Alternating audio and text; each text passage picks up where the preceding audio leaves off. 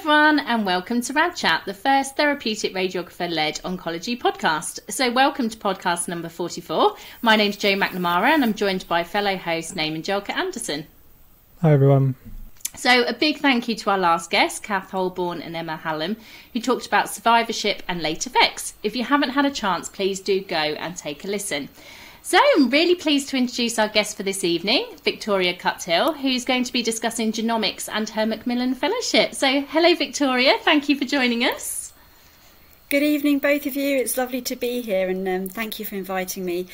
Number 44, that's a lot of podcasts, so well done to both of you because it's brilliant and really needed. So yeah, thanks for the invite. No, well, thank you so much for joining us. I've been so excited about this podcast, specifically because I have to admit it's really an area that I don't feel I know enough about. So hopefully it'll be a nice bit of CPD for me as well this evening. So Vicky, what we usually do is start with a bit of an introduction about your career pathway and about yourself. So if you don't mind. Yeah, so scarily, I was just thinking about this earlier, I've been a nurse now since 1999, which makes me very old and means that I've got 23 years experience now, which is really scary. But I've never had a plan. Some people do, and that's great. But for all of those that are starting out in your different roles out there, it really doesn't matter if you don't have a plan. But I started out in intensive care. I was an intensive care nurse for 4 or 5 years at St George's, and I loved the job. And I only left the role because actually I was moving out of London. And so it's all, you know, I could have stayed there for the rest of my career. Moved out of London and actually responded to an advert for a bowel trainee specialist nurse post. I'd been interested in stoma care when I was on ITU and thought, oh, that sounds really interesting, and started a job looking after patients at that point with benign bowel conditions, and then you know, just wanted to kind of experience different aspects of you know, bowels and all things bowel related. I took a job then at the Homerton Hospital as the colorectal cancer nurse specialist, and at that point it was a fairly new-ish, you know, role to be a specialist nurse. Of course, you know, it's really common now, and from that I became interested in more about sort of what we call the genetics of cancer. I remember going on a study day, just a study day, one day at St Mark's where I work now, and was introduced to the idea of inherited bowel cancer conditions and thought it was really fascinating.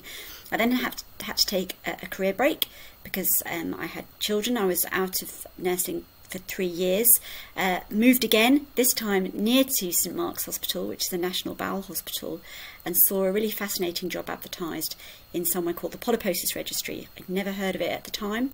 I'd never heard of people with polyposis conditions, but it's actually a series of conditions where people are at much higher risk of developing bowel cancer. So it was my kind of specialist subject of bowel cancer and rolled into genomics as well. So that's how I got into the field, and this summer I'll have been there for 10 years. I started out as a nurse practitioner and now I'm the lead nurse and manager of the unit.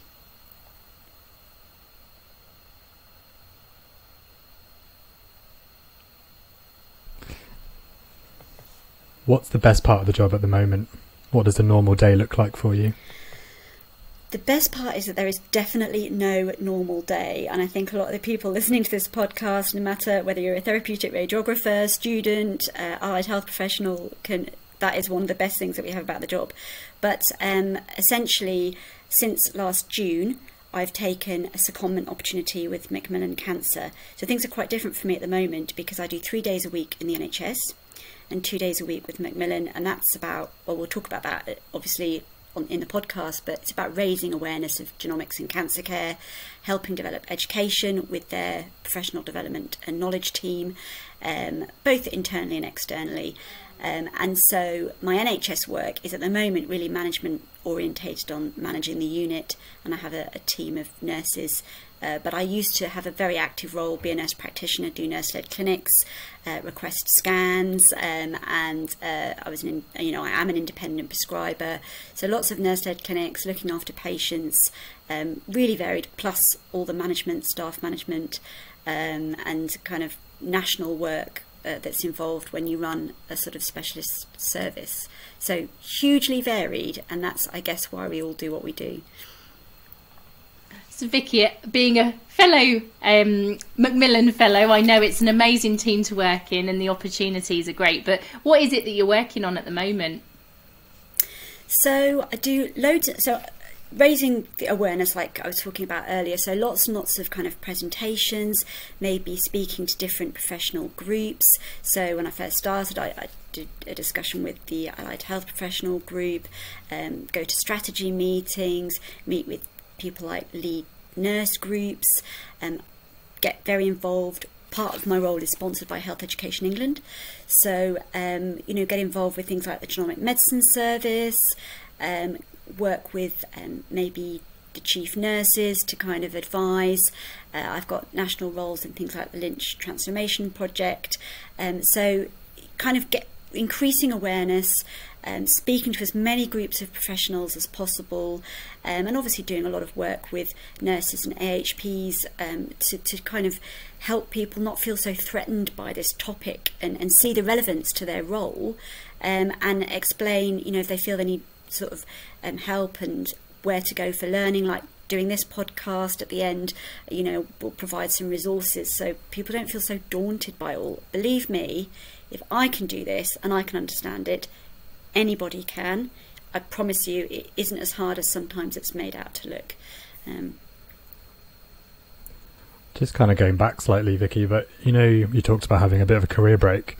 I think there's been a lot of talk at the minute, I think across Twitter over the past few months, about return to practice and how important it is, especially at the moment. How did you find that transition from being off and then going back in?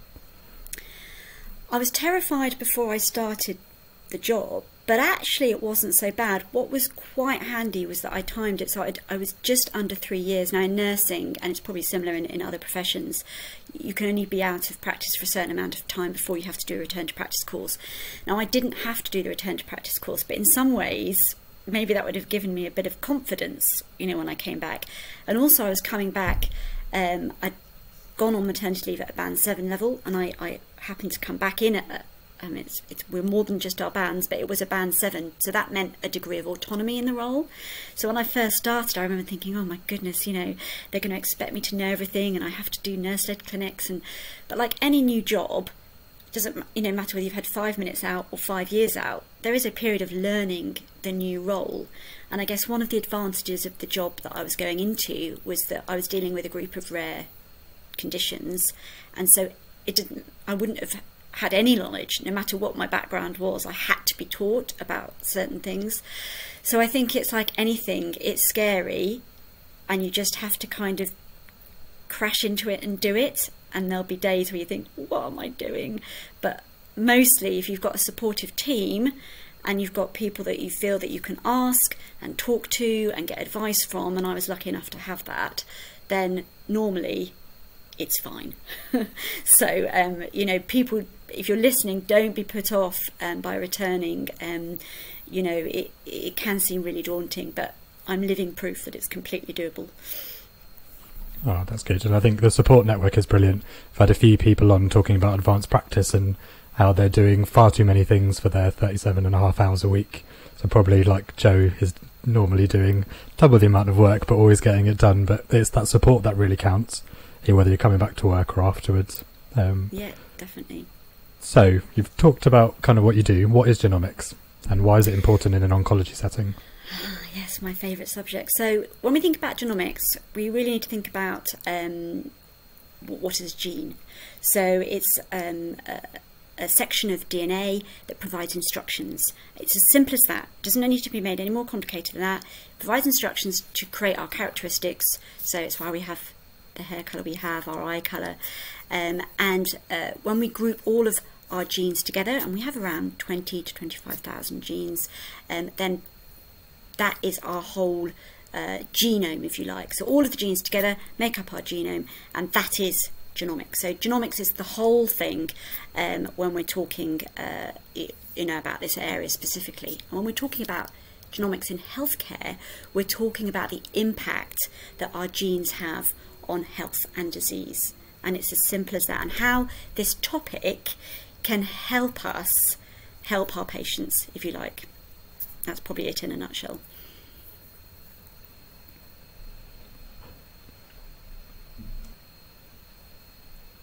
So Vicky, can I just ask then, so in terms of kind of your role, how does the genetics essentially allow you to better support patients?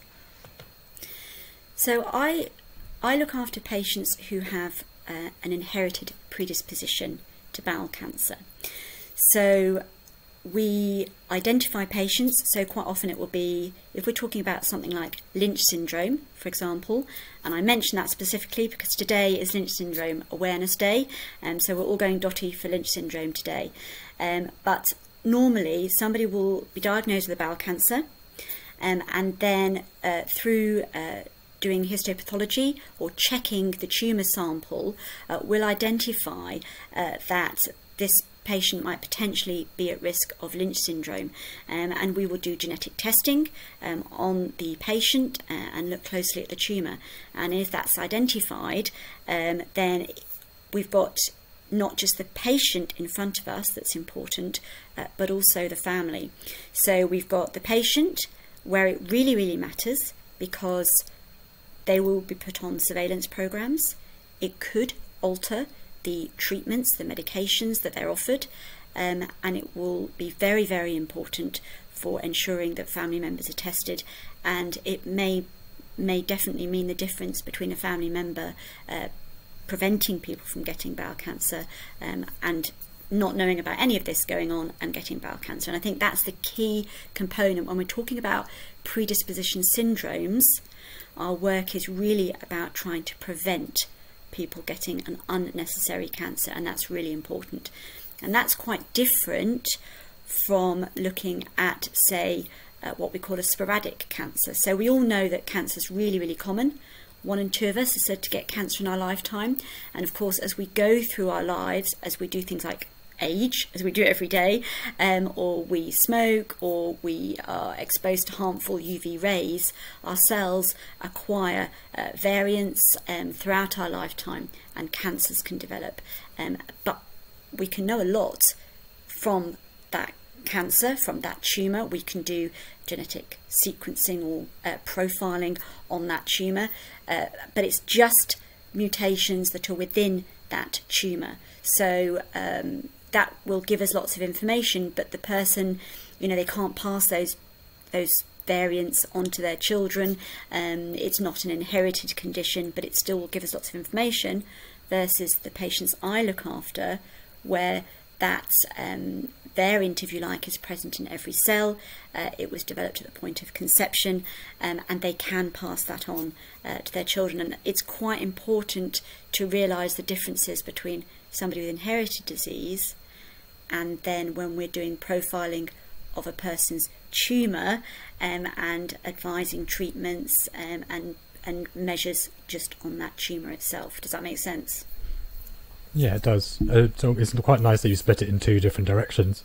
If I ask you about the inherited side, how do you approach that conversation with someone who comes in with that? So it's the first time they've found out this diagnosis. How do you approach the conversation around, okay, well, you have children, what's the next step, and then the next step for their children?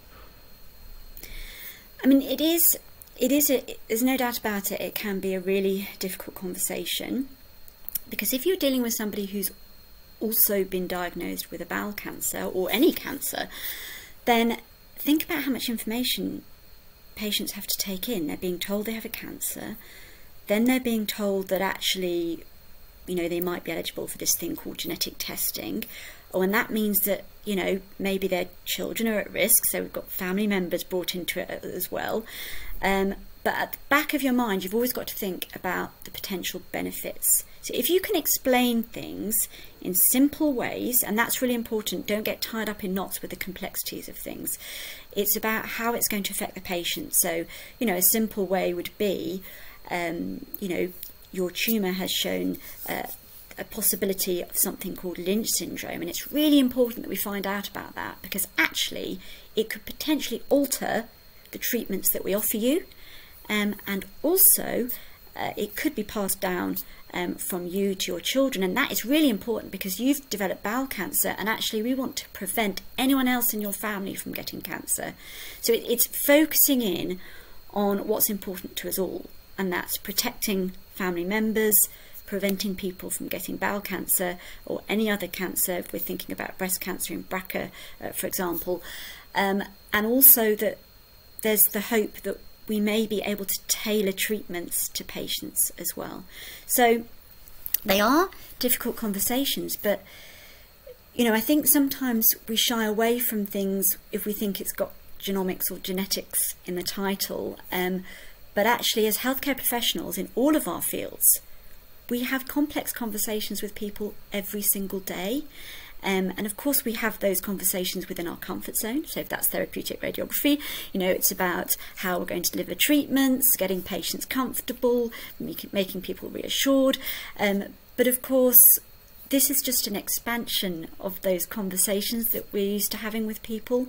And if they're going to have really important effects on people's diagnosis and the success of treatment and things like cancer prevention, then it doesn't have to be complicated. We just need to dive in, have that conversation with somebody, pick up on their cues, and see where the conversation leads us. And nine times out of 10, patients will be delighted that they feel that you're doing something to help them. Some people will naturally be scared off, will need more time.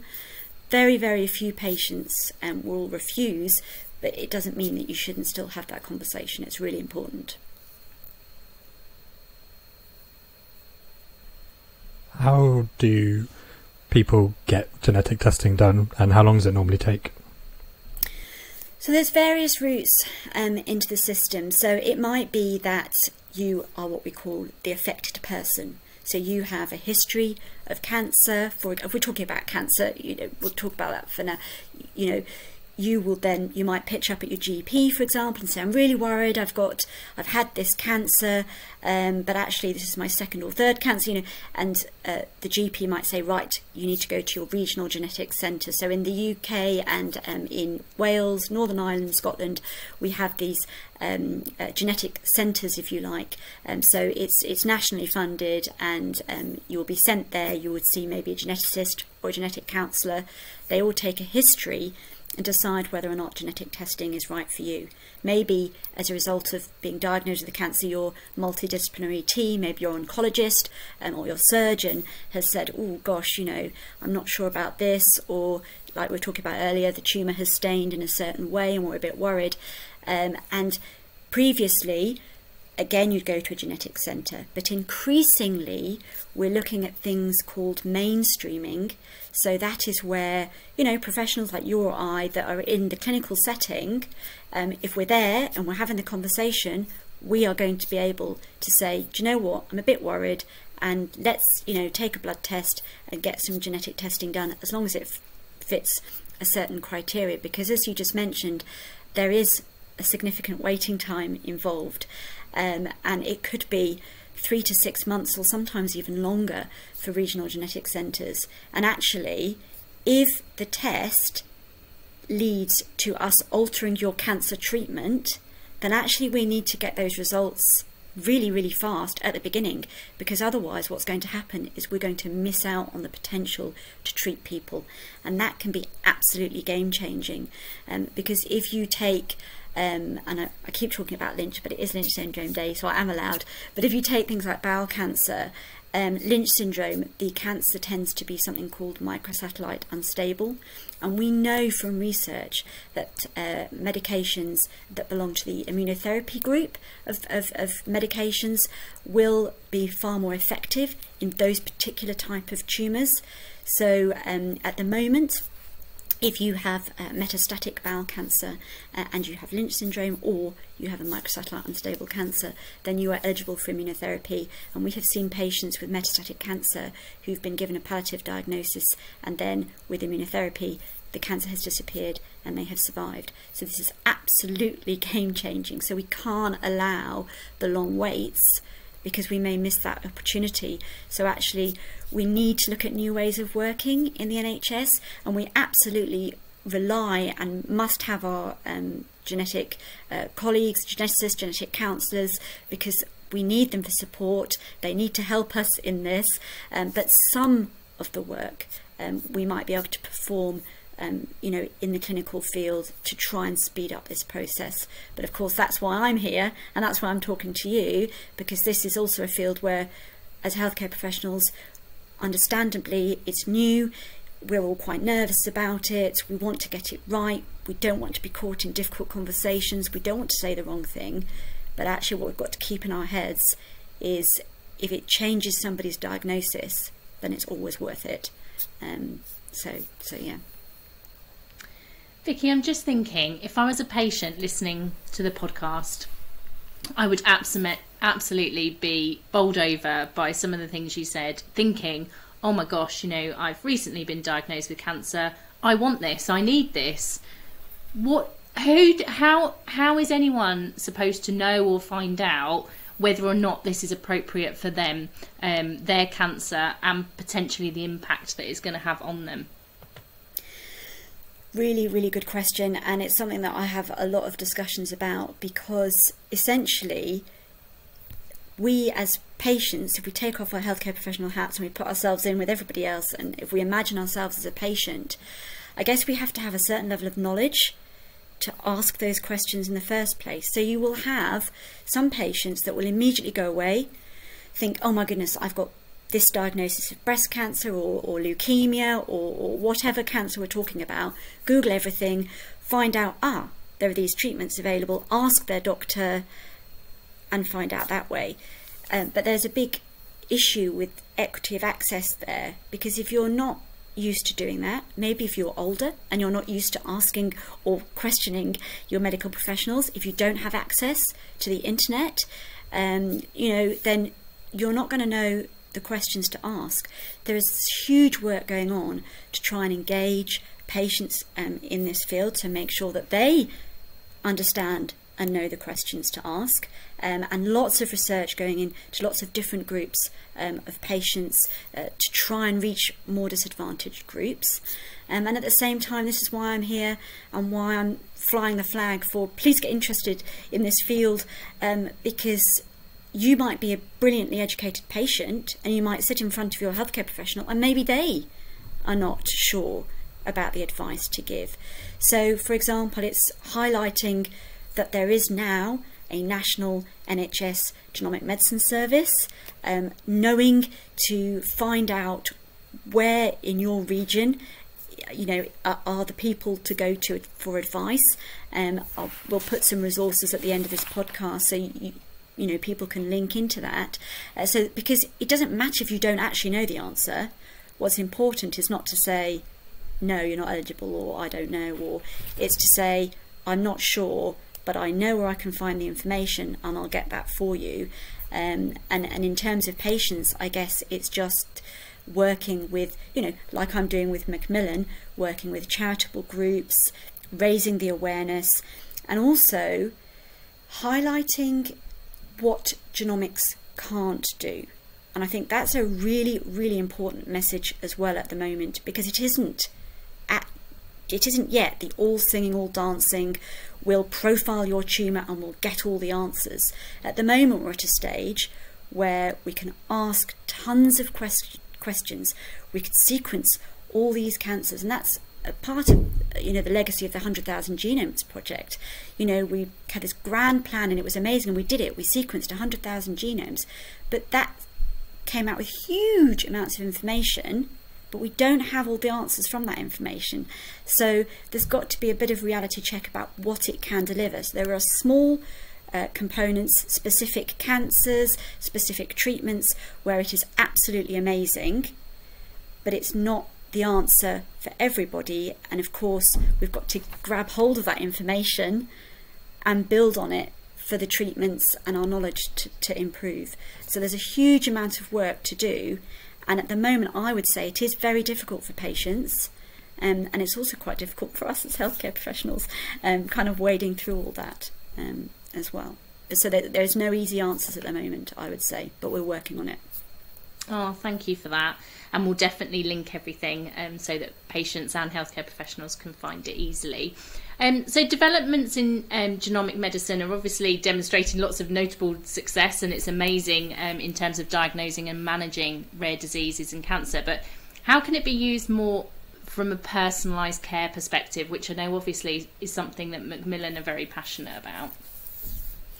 So I think it's quite important to make a bit of a distinction here, because when we're thinking of personalised care, and that Macmillan talks about, and that is very patient focused, is what we traditionally have done as healthcare professionals. We want everybody's care to be personalised to their needs. You know, so when we think about the health needs assessment, for example, you know, we as a healthcare professional might be like, oh my goodness, the most important thing is that we've got to send this patient off to surgery and get that cancer cut out, for example. But that might not actually be what the patient is focused on, because they might be in a job where, you know, they don't get sick pay, and their focusing is getting stuff sorted out in order to get, you know, to make their family financially secure before having their surgery. So it's about finding out what's important to the patient and making sure that the treatment is tailored around that person's needs.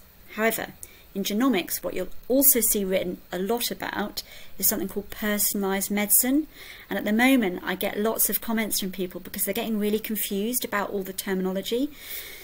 And when we say personalised medicine in genomics, we're actually talking about the fact, in a way it's similar, that a one-size-fits-all approach doesn't work. And that doesn't work whatever you're talking about, does it?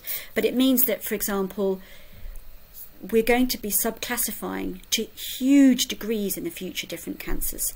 So instead of saying you've got breast cancer, you've got bowel cancer, you know, you've got blood cancer, there's going to be huge amounts of subclassification of those cancers, and they'll all be treated in very different ways. And actually, you know, this is what we're talking about when we're talking about genomic profiling. We're taking a piece of a tumour sample from patient, we're sending it off, we're extracting the DNA, we're putting it through a fancy next generation sequencing machine, we're getting all this basically computer data, and very clever bioinformaticians are reading this data and saying, ta-da, this is the result. And in the future, it will almost be like everybody's cancer is unique. It's a bit like cancer is going to be like a genetic fingerprint, I guess, if you like. Does that make sense? Where we're going to be getting reports, and everybody, there'll be certain treatments, obviously, that will need to be similar, but everybody's cancer will need to be treated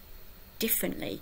And so personalised medicine is about using medicine itself, so pharmacogenomics, and making sure that, you know, we tailor treatments to people, and we differ doses, and we give different medications depending on our own body's response, and the same thing for looking at you know, variants in the cancer and things like that, and all the different kind of preventative strategies and treatments. And hopefully that will then, with all that information, that personalised medicine will then lead to better personalised care in terms of treatments. But of course, there will be all the other things that are important to patients surrounding that as well. We can't just be uber clinically focused.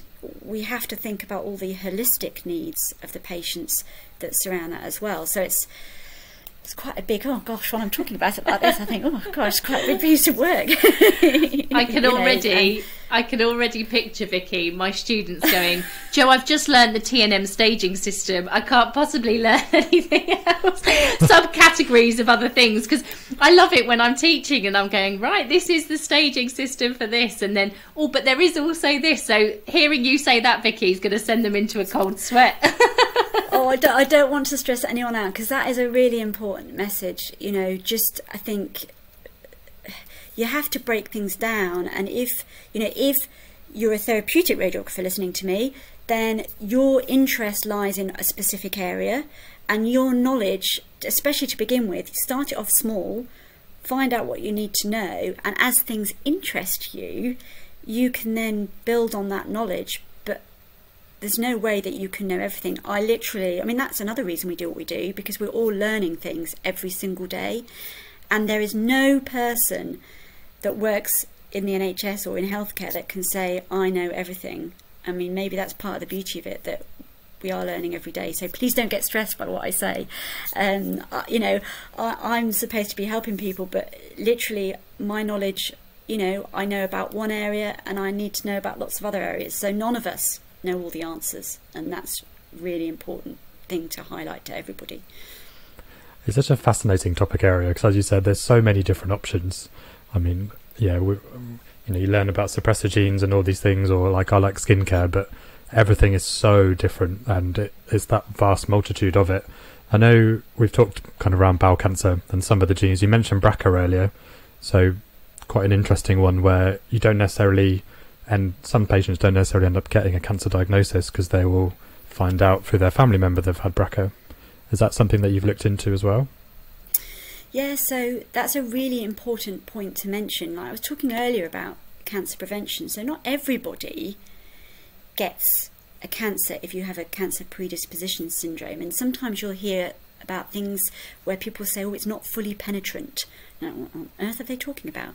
But what they actually mean is, you know, I could be diagnosed with BRCA because, say, my mum had breast cancer and had a BRCA diagnosis, but I might actually never get a breast cancer. I'm obviously at very high risk compared to the general population, but with prevention strategies, with scanning, with more knowledge. So I might not have known anything about breast cancer before, but being in touch with healthcare professionals and looking things up for myself, I might then be so much more aware of doing breast checks, you know, highlighting symptoms to the GP, for example, that you can put all these sorts of prevention strategies in for yourself.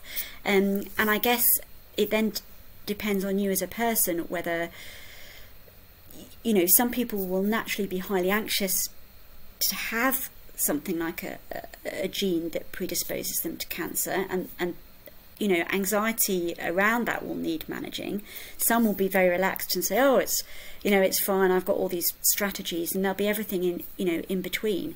But actually that's what we're all about. We want to prevent people from getting cancer, and hopefully you know, working in this field, genomics will help with that. I mean, a big driver for genomics is that we'll either prevent people from getting cancer diagnoses and lots of other diagnoses around their health, but also get people diagnosed a lot earlier. So some of the cancers that we know are difficult to treat, brain tumours, pancreatic cancer, some, you know, lung cancer, those sorts of things where traditionally we diagnose people late, this is a field where hopefully we're going to get a far earlier diagnosis. And you've probably heard of GRAIL and the liquid biopsies and the trial that's going on at the moment. But that's where we are looking to see whether a cancer, and you know, a cancer that we've not diagnosed yet, whether it sheds some DNA and whether we can pick it up from blood samples, from people's blood samples, way before we may have traditionally seen it on a scan, or when we've done a colonoscopy, for example, or something like that. So it's all about prevention in all of these cases, and inherited cancer has taught us a lot, and then we can filter that through to look at, you know, what we would call the well population, and finding out if we can diagnose things a lot sooner. That's quite a nice way to go into what do you envisage genomics in the future. But I will ask you very quickly, do you think that with looking at early detection, what do you think for the future that it would be like the uptake of the general public? So obviously nowadays lots of younger people are on TikTok, so they'll watch a video about something, whereas the older generation would normally have read a leaflet or something in a newspaper. So kind of technology is advancing so much. Do you think the uptake of getting genetic testing or just being part of these sort of trials might be a bit better? I mean, I really hope so. I mean, I think we're starting to see now, you know, patients, we've had a few referrals actually of patients who've gone and had, you know, they buy the tests from the chemist, or going to have private genomic profiling, the 23andMe that you've heard of and things like that. And so people are obviously aware and interested in this, and that's good and bad, because sometimes you're not quite sure what you're getting tested for, and then you've got a big shock at the end of it. And I think we as healthcare professionals, you know, TikTok, my kids are on TikTok, there's some of this that I don't really understand. And Vicky, we'll get you on TikTok. It's stressing me out. It's stressing me out being on screen. But we need to engage with that audience in the ways that they learn, and because actually, if that is the best way of engaging and getting that conversation started and making people more aware and wanting to participate in things like research, then actually that's where we've got to go. So I think there's a huge amount of interest around this, and it does polarize people, because some people will want everything doing. I want this, please do my testing, and I'm so fascinated and I want the research and blah blah. And then others will be like, you're not having my data. Real worries about where is this data going, what are you doing with this information around. I've given you two extremes there, and there's everything in between. So there's a lot of engagement work that needs to be done, and that is improving. Once upon a time, we were doing everything for the patient but never invited the patient to participate, and now, quite rightly, patients should be central to every discussion we have, and genomics is no different to that. I think it's interesting. I think from my viewpoint, maybe because I'm a healthcare professional, is if I can give you my blood and you help hundreds of other people, that's what I would want to do. But I understand the data protection side, because that is your genetic. It's like, so you wouldn't want someone to take your blood and do testing on it, for example, without your consent. But it's that sort of thing, isn't it? Exactly. I completely agree. And I work with lots of people from all walks of life, and people do have very, very differing opinions about lots of different things. And as you say, I think because we work in this field, we're more likely to go, I'll do anything, take it and learn from it. But that's not everybody's opinion, and we have to understand and respect that if we're going to move this forward. If you have money, anything, there was no object, what would you want from genomics? Oh gosh, well, think big here, be ambitious. Well, I think hopefully in the future we're going to move to the fact where we're going to just sequence everybody's tumour, for example. So at the moment it's specific reasons that we will do sequencing, and for example, metastatic disease, to try and see if there are new treatments, or if people stop responding to treatments, we'll do it. But in the future, I would expect that everybody has access to as much as possible, and our knowledge is there as well. And with that, there are the issues we face at the moment are the ones that I'd like a great big bunch of money to sort out for me, and that is workforce. So we all need more of us, and we need us to be upskilled is a bad word because it makes it sound as if but we want to have that knowledge, and as we've described, there's lots of issues with that, and so we need lots of money for workforce, and we need lots of money to progress research so that our scientific knowledge, the actual knowledge that we have, is caught up with the huge amounts of information that's coming through. Because as I said earlier, we've got all this data, but we don't necessarily have all the answers, and it's I'm not going to lie to everybody, it costs a lot of money. When I mentioned earlier this magical thing, liquid biopsies, it is not cheap to take a blood test and find out if there is circulating tumour DNA, and it's absolutely vital. But at the moment we have to be selective about where we use these treatments and what patients we use it on, and the positives are, as I said, aligned to maybe smaller groups of patients with specific genetic alterations, for example, or actionable variants that we find. So, it will require huge amounts of money and workforce infrastructure. But what I think is really reassuring is that we are actually really leading the way. The 100,000 Genome Project is known around the world, and we've built a whole now genomic medicine service based on this. And although the NHS it can sometimes get a few knocks, and it's not performing and it's not doing this, and we know there's lots of issues, but it has been fantastic in the way that it's dealt with this topic. And think about COVID, I hate to mention it again in a podcast, but think about the knowledge that we gained from the use of genomics and real-time sequencing of viral RNA to enable us to be able to look at the different variants that have come out of that. 10 years ago, our ability to respond to COVID, only 10 years ago, would have been completely different. And it's truly game-changing, but it has its limitations, and a lot of those are to do with money. So I don't know how much I'd need. Quite a lot, I guess. That's okay. We asked you to be ambitious, but it's very exciting to see. I might siphon some off as well. Yes. You know, I've got lots of expenses. I just had a very quick question, Vicky. You know, you mentioned around the tumour cells or the DNA going around in the bloodstream and it being picked up. Would every sort of tumour have that, or would it only be specific groups of tumours? Just for my understanding. Well, this is what we don't know.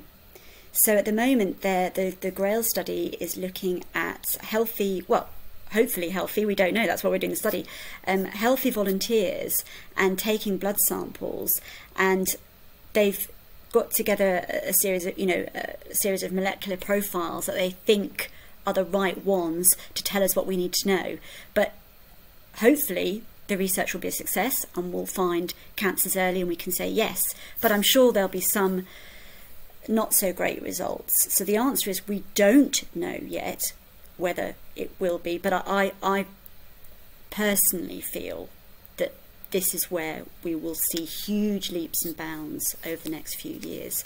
And as our knowledge increases, hopefully the cost of it will also decrease, because like with sequencing the human genome, you know, when we did it back in 2001, do you know what I mean? It cost an absolute fortune and we never thought we'd be able to do it in a clinical setting, but you know, 20 years on and we can. So as we do more of this and we learn more, the price and the cost will come down, and that's really important.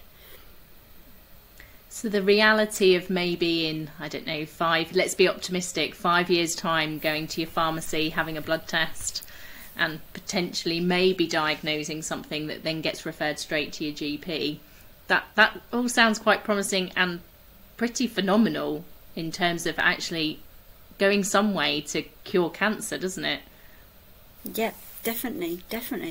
And in the same way, at the end of the pathway, if you've had cancer, you know how now we traditionally have scanning and things, or you know, to tell us if a cancer has come back, but quite often we don't, you know, by the time we've found a patient with metastatic disease, it might be too late. But if you can imagine doing a blood test in real time more frequently and finding out information in real time before that cancer is visible on something like a scan, so you know, all the way through, this could be a real game changer if, and I always urge caution, we have the right information. So what you were saying earlier about, you know, what information do we need?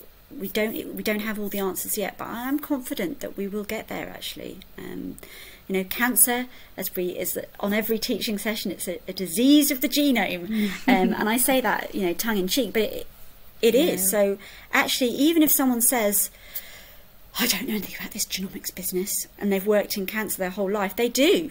They're not connecting their knowledge with this topic, but they do know, because they're working completely within it, and a lot of the treatments they're offering, and do you know what I mean? It is, without them realising, potentially all to do with genomics. So if you're listening to this, you know it already. You see, you just don't realise it. You're highly inspirational and motivating. I love it, Vicky. Can I just ask, and I do have to stop asking questions because I think we could go on all night. Naaman and I were texting going, this is amazing, she's so good. And we're definitely going to get you on TikTok doing a whole genomics series, Vicky. Oh, your kids are going to be so proud of you. They'll be embarrassed, Joe. They will be embarrassed. I'm telling you now, they're teenagers. They will not want to see me. Well, maybe we'll do in They'll between. Get over it in a few years. But Vicky, in terms of, you were saying about the infrastructure, and I think that is something that we definitely see as part of late effects now, that there's much more knowledge about kind of cancer treatments and the late effects, and something that I've definitely seen even today is around that psychosocial support, you know, and having that in place. Do you find that that is also obviously a requirement within your own clinics when you're definitely talking to patients, but do you think that that's something that would have to increase alongside all of these extra ways to be able to diagnose, but also potentially having quite, a big impact on people's lives if they are discovered to have not just a predisposition, but obviously a cancer, when they weren't even expecting to have a diagnosis and it was just part of a routine, say, GP appointment or something like that?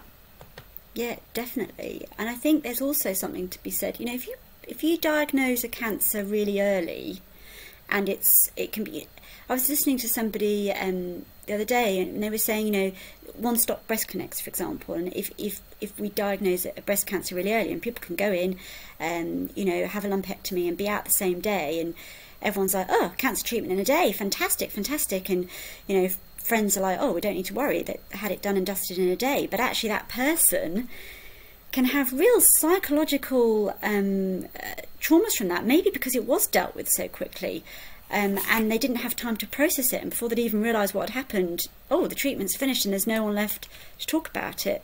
So it's a similar situation. If you're diagnosing something very early and maybe there's some simple treatment and then people are sent off, and if there isn't the right support in place, are people going to be becoming unnecessarily anxious, or are we going to turn into a whole population where we can have so many tests at so many times that we're just going to be walking around in a perpetual state of anxiety about our health? I mean, I don't know, but I think that is where the allied health professions, I know traditionally, obviously, the clinical nurse specialists and all that, but think about, I'm on a therapeutic radiography podcast, but you are spending in clinical practice all that time every single day with people. The amount of support that you potentially don't realise you're offering to people, and you are that live support. But then, of course, once it's not when you're having treatment that may be the most stressful thing. It's afterwards when you're on your own at home. And I guess it's encouraging people to link with charitable support, use the advice lines from Macmillan and all the other charities to speak up, to get people aware of speaking up when they're struggling, to get better connections with mental health services. I'm talking too much now, but I mean, there is so much work, and part of that is about us as people as well, because if we're the sort of people that don't like asking for help, or we don't say when we're struggling, there is actually an onus on us to use healthcare systems and support networks and things effectively to protect ourselves as well. So I think there's a lot of work that we can do in understanding our health, learning about symptoms, knowing when to ask for help, being proactive about our mental health. So making sure we're exercising, if we like using apps and things like Calm and Headspace. Do you know what I mean? We've got quite a lot of work to do as individuals to manage how we deal with things like this. It's a really interesting topic. I could talk all night. It's like a separate podcast all in itself. Yep. We could, and obviously our social media series that we're going to do, Vicky, with you. So Vicky, our last question that we always ask guests is around top tips, and you have actually through the entire podcast given us quite a few. But if there were a few key things that you just wish everyone would go away with, that lasting Vicky message in their heads, what is it that you'd want them to go away with? Don't be put off. Don't think that you can't do it, or that the language isn't tailored for you. Find a way, because if you can't understand it, your patients are not going to be able to understand it. So we've got to find a way through the language. And I'd also say, listen to the patients. We need to do that much more. And if we're talking about inherited disease, you did a fantastic podcast with Christine around BRCA, and I'd urge anyone who hasn't listened to it to go back and listen to that podcast, because she speaks really eloquently about her experience of having an inherited condition, how it affected her, how having surgery affected her, and I think that she made me think about things that I hadn't maybe realised. And I've done this a long time, and I'm still learning every single day from the patients that I come across. So whether you work with patients with inherited disease or whether you're dealing with cancer patients, they will teach you more than we are going to teach them. And I think that if we could improve our listening, learn just to listen more and learn from our patients, that is probably, those two things are my top tips. Don't be stressed, listen to our patients. Perfect advice. I love it. Well, thank you so much, Vicky. It's been amazing and such an interesting topic. So thank you for all our for listening to Rad Chat. Your hosts today have been Jo McNamara and Naaman Jolka Anderson. A huge thank you again to Vicky Cuthill. Head over to our YouTube page to see a live recording of this podcast. If you're utilising the podcast for CPD purposes, consider the reflective questions posted along with links to resources and literature discussed. To receive your accredited CPD certificate, please complete the Google form attached. Our next guest to feature will be Luke Dukes, who will be discussing his role at CERN and flash radiotherapy. So thank you for listening and take care. Bye everyone.